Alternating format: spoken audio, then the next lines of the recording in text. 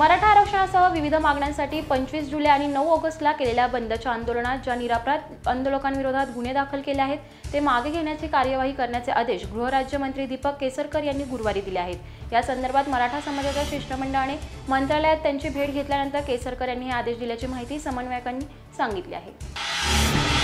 रत्नागिरी जिल्ह्यातील दापोली खेड मार्गावर सकाळी भीषण अपघात झाला असून या अपघातात 5 जणांचा मृत्यू झाला आहे तर 2 जण या अपघातात जखमी झाले आहेत। डंपरने एका कारला धडक दिल्याने हा अपघात घडला आहे। गेल्या काही दिवसांपासून मुंबईत आग लागण्याचे सत्र चालूच असून चेंबूरमधील टिळकनगरच्या सरगम सोसायटी या 15 मजली इमारतीत आग लागली आहे।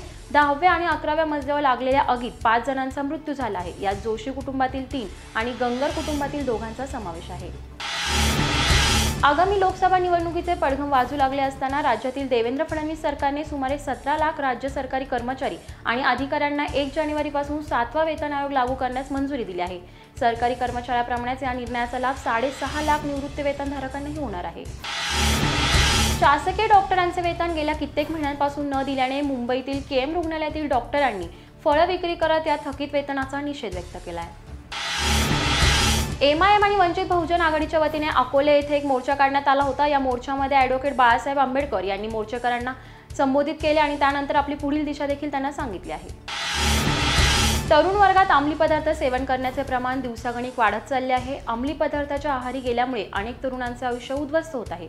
याला आळा घालण्यासाठी सरकारने अंमली पदार्थ विरोधी कठोर कायदा बनवला पाहिजे अशी मागणी करत वरळी येथील गोपचार सोसायटीमध्ये ड्रग्ज माफियाच्या प्रतिकरणात्मक पुतळा बनवण्यात आला असून हा पुतळा 31 डिसेंबरच्या रात्री 12 वाजता दहन करण्यात येणार आहे।